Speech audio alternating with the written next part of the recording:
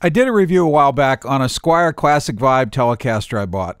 I still love that guitar, but I wanted to try some different pickups. The Classic Vibe Tele has plenty of twang, but I was looking to get a bigger, fatter, rounder, thicker, chunkier sound. I considered adding a humbucking pickup to the neck position, but I like the vintage look of the original pickups. After a lot of searching and researching, I decided on a Fender Custom Shop Texas Special Telecaster pickup set.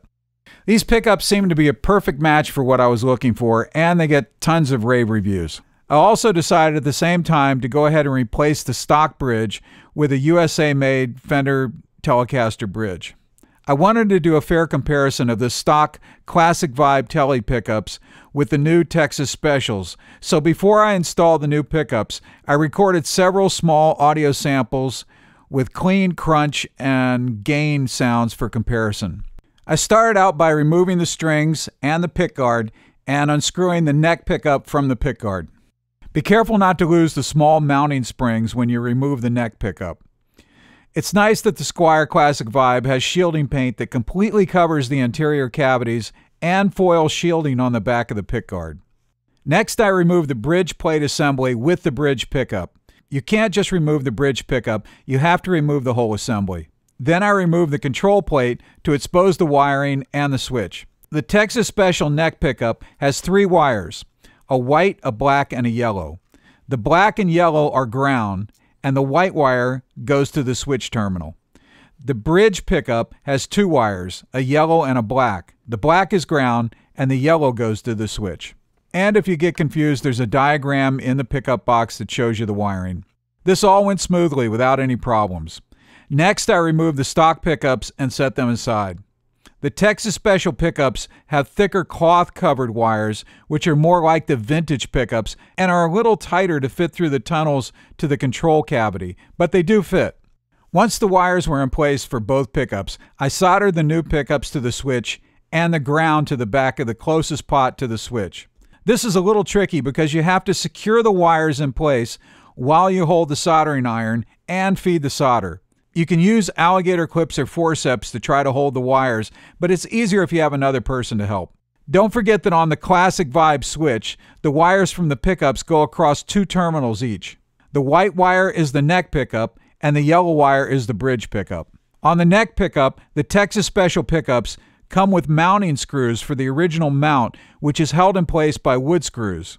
The Classic Vibe neck pickup mounts to the pickguard, so you'll need to use the stock screws to mount the new Texas Special neck pickup. You'll need to drill out the holes on the neck pickup and very carefully turn and work the stock neck pickup screws into the new hole until it grabs and threads through.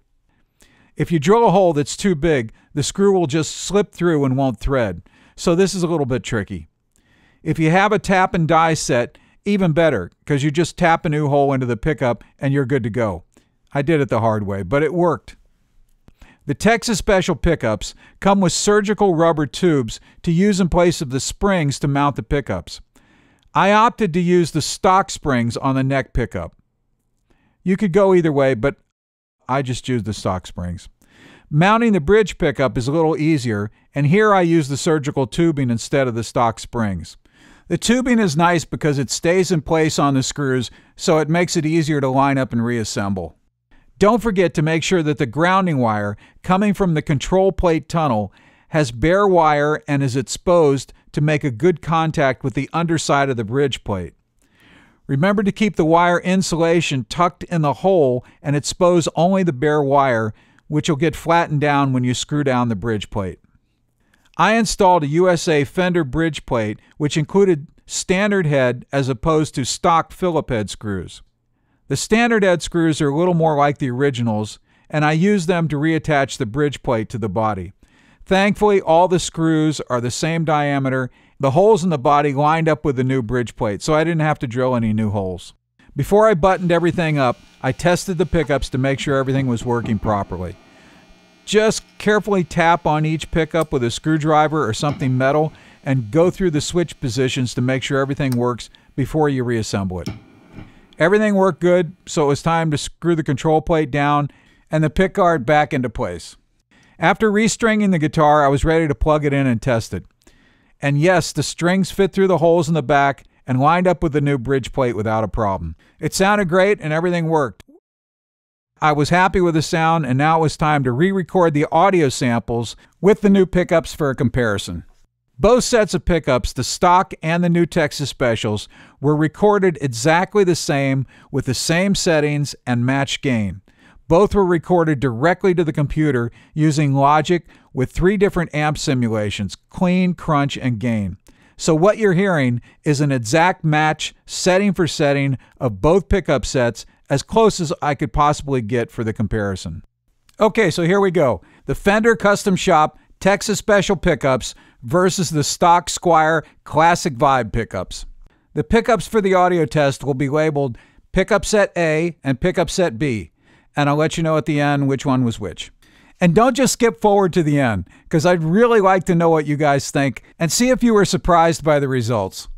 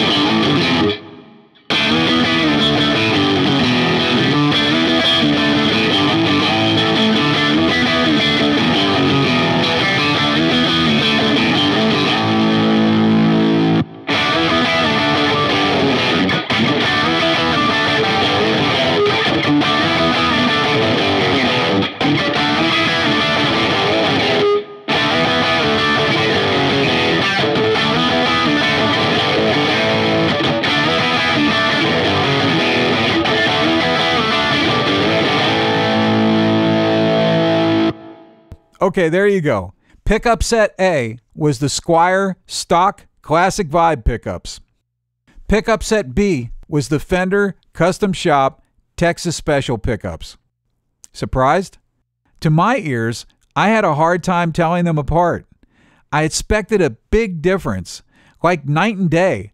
I thought it would be extremely obvious which pickups were which. But to my ears, there isn't as big a difference as I'd imagine.